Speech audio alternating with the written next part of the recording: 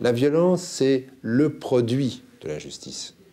Quand on n'a pas compris ça, eh bien, on fait comme la Commission européenne, on propose des textes contre la violence.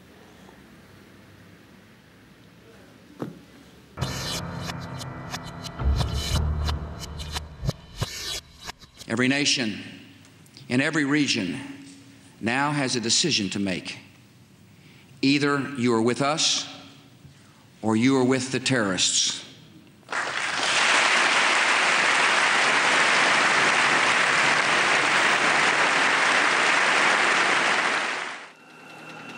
Het was een indrukwekkende, maar politiek gevaarlijke Amerikaanse gast die vorige week even Pakistan aandeed.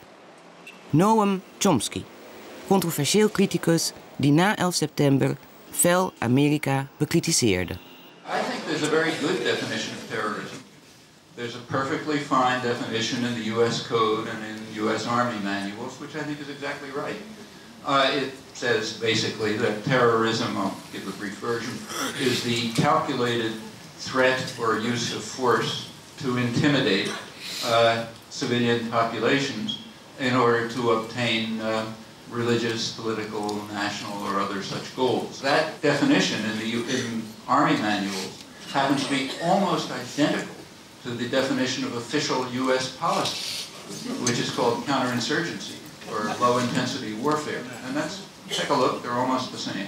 Furthermore, if you follow that definition directly, you immediately draw the conclusion that the U.S. is a leading terrorist state, not surprisingly, since it's the most powerful state, that terrorism is overwhelmingly a weapon of the powerful against the weak, as you'd expect, and that the list of terrorists is horrifying. Erg blij zal de Amerikaanse regering niet geweest zijn met Chomsky's bezoek aan hun nieuw hervonden bondgenoot Pakistan. Maar de Pakistaanse journaliste Beena Sarwar kon niet wachten op zijn komst. Hi Babette. Well, Chomsky's come and gone. 5 days that shook Pakistan. The Noam Chomsky. I couldn't believe it. I wanted to film the Chomsky visit, so I asked Pervez Hoodbhoy if I could. Pervez is a physics professor in Islamabad and has known Chomsky for over 30 years. Pervez and I know each other through the peace movement in Pakistan. Yes, there is one, and it manages to make quite a lot of noise even though it's not very big. Do you have a copy of that publication that Don just made? Oh yeah. Can you bring that? Yeah. It's very useful. It's got some good stuff in it. Professor Chomsky's dates in Pakistan were finalized over 6 months ago to coincide with his third visit to India. At that time, neither he nor Pervez had any idea that the visit would cause such a furor here. In fact, Pervez had wondered how he would get enough people to attend the lectures. But then September 11th happened. Noam Chomsky's was one of the first responses which tried to rationalize the attack and go into the roots of the terror. It was circulated on the net and his articles and interviews published in some of the English language papers here. So it's a time of reassessment, a time of great dangers. For now, the Americans have bombed the Taliban into submission. It's the triumph of technology over theology. But it's a battle that they won, not the war, because Muslim resentments are very deep. And September 11th may be just the precursor of very bad times to come. It may be that this is the beginning of a new century of terror. And really, if the world is wise, and you need wisdom on both sides. On the one hand, the United States has to change its policy of arrogance, of disregard for the rest of the world. Anyway, Noam Chomsky was sure to be warmly welcomed in Pakistan. And so it was. Suddenly, everyone was talking about his upcoming visit and trying to get invitations. After all, here is an American who is aware what his country's foreign policy is doing to the world and who isn't afraid to say what he thinks of it.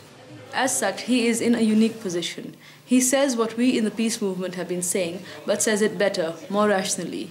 No one wants to hear it when we say it, but when it's Chomsky, an American, it's a different matter. Chomsky's lecture turned into a media event lapped up by the elite.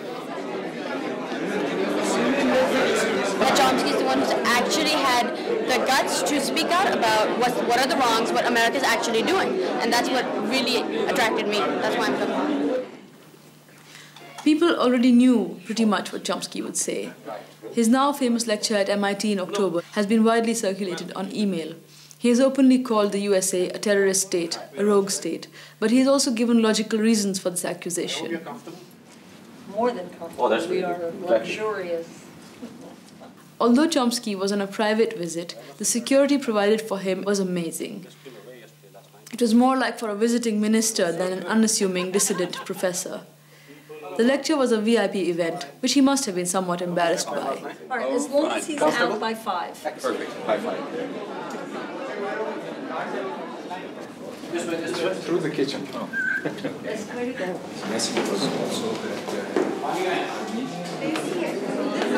Now can you please shut the doors downstairs?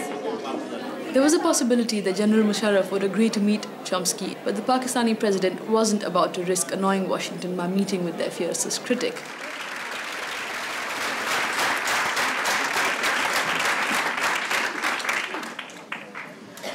Thank you all very much. The crimes of September 11th are indeed a historic event, but because of the target. For the United States, that's the first time since the British burned down Washington in 1814.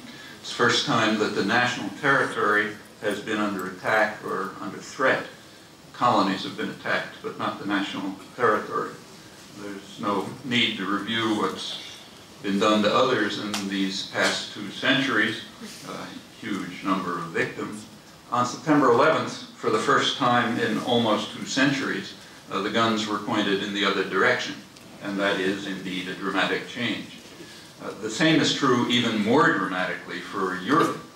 Europe, of course, has suffered murderous wars and destruction, but that's Europeans slaughtering one another, their favorite sport for hundreds of years.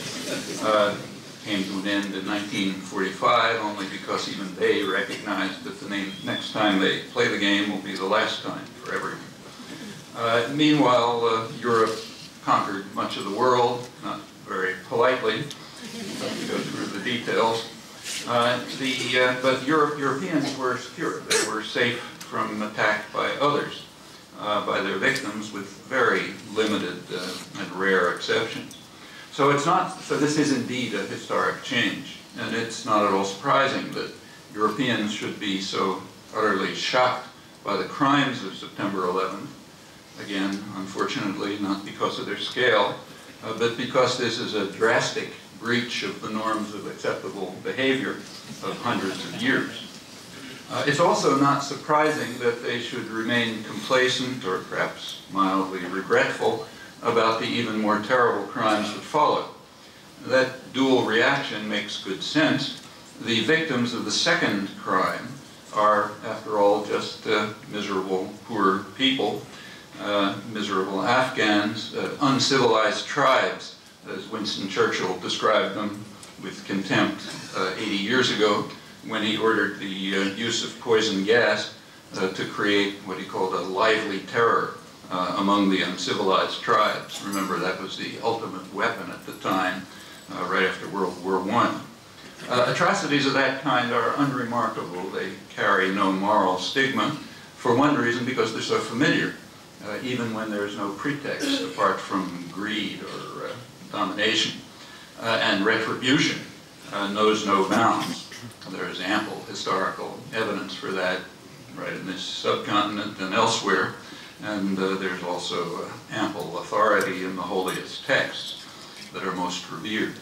Chomsky's argument is based on reason rather than emotion. He gives solid evidence, much of it taken from documents that are available to the public. Except that how many of us have the patience and the dedication to find and go through these documents? Has the Muslim world become redundant?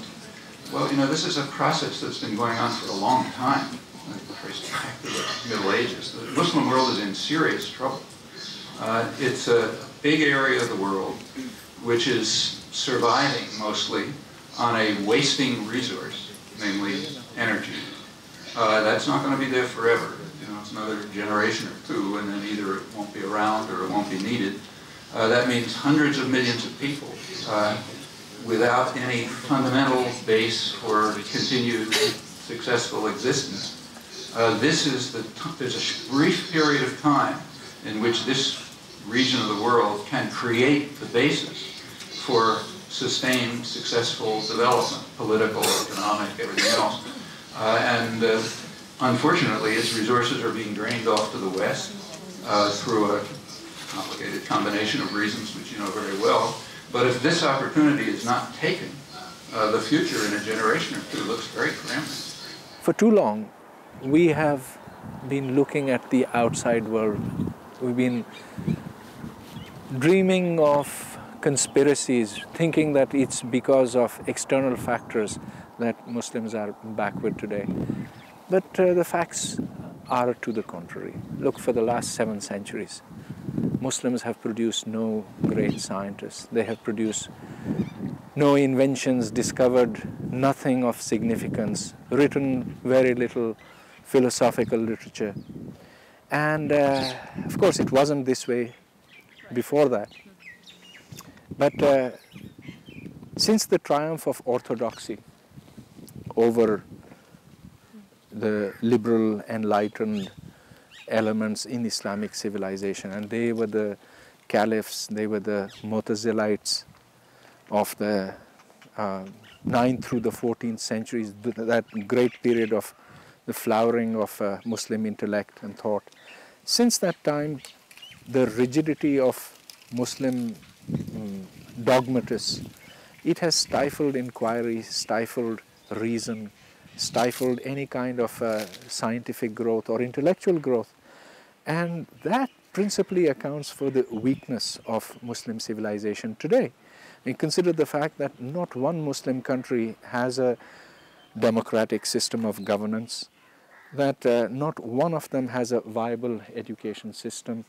There are no universities to which you can send your children to in Muslim countries.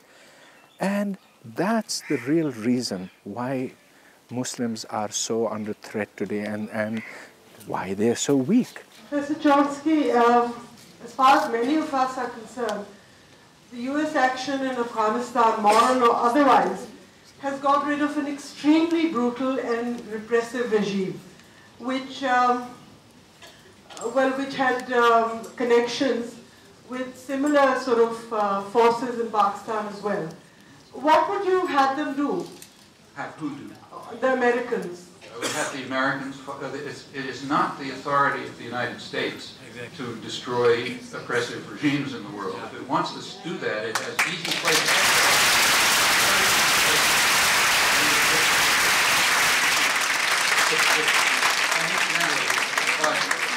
The easiest way to stop oppression and violence is to stop participating in it. That's much easier. What should the Americans have done? Well, they should have followed the legal course of action. Oh, okay. Let me make one more comment. Both India and Pakistan have highly repressive regimes. Should they therefore destroy each other?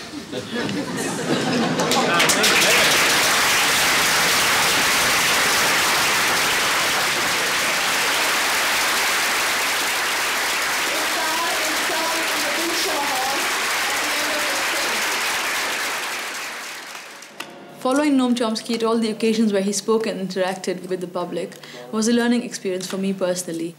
People who heard him speak seemed to come out of it much more inclined to examine their own role in the problems that exist rather than continue to blame the West as the religious extremists do.